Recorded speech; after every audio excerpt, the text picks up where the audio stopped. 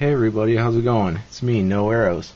Today, I'm going to be reviewing another comic, Bitch Planet, from Image, and it's by Kelly Sue DeConnick and Valentine Landro. Could be Valentine, I don't know. You'd have to ask him about that. But it's a sci-fi comic. It's set in the future, in like this sort of dystopian sort of society, where like if you're a woman and you don't conform to the established standards, I guess, or rules for how a woman should behave and look and stuff, then you get shipped off to this correctional facility, this off-world prison, and they keep you there, and it's people call it Bitch Planet.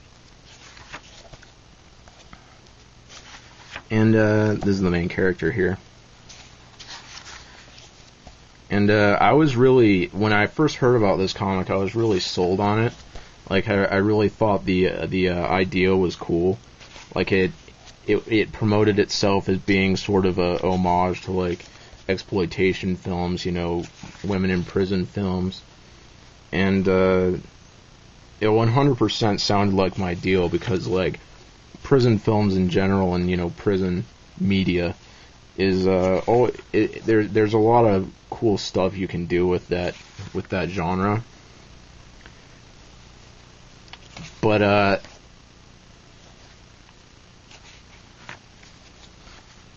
this comic didn't really deliver. It didn't deliver to my expectations. I think its biggest failing is the characters.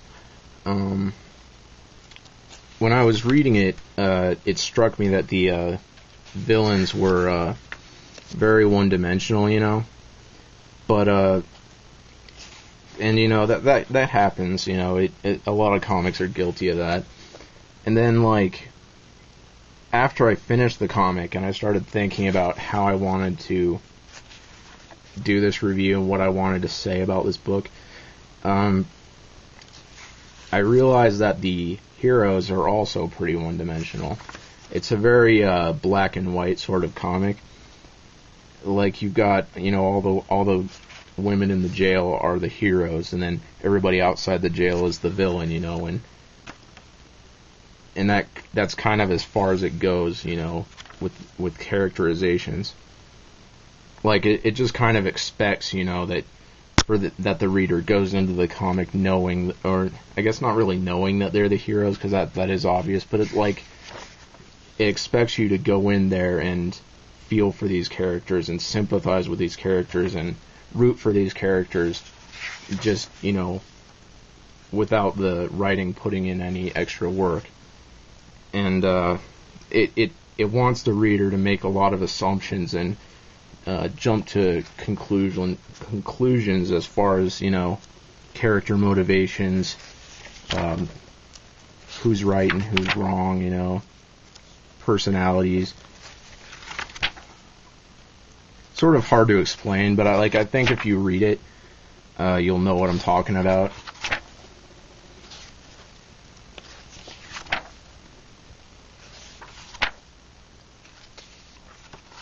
There's a lot of nudity in this book, as you just saw.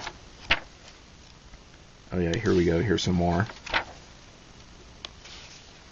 It's pretty constant. I don't know why Image does this. Recently, they're all about continuous nudity in their comics these days, or at least maybe not overall, but they think it's super cool or something, but it's not. It's just kind of lame. It just kind of distracts from the story. I don't know. Not that I'm a prudish man or anything. I just admitted to liking women in prison films, but there's a time and a place, and one of the issues maybe, but it's in there's a shower scene in every issue almost, or at least that's how it felt. But yeah, oh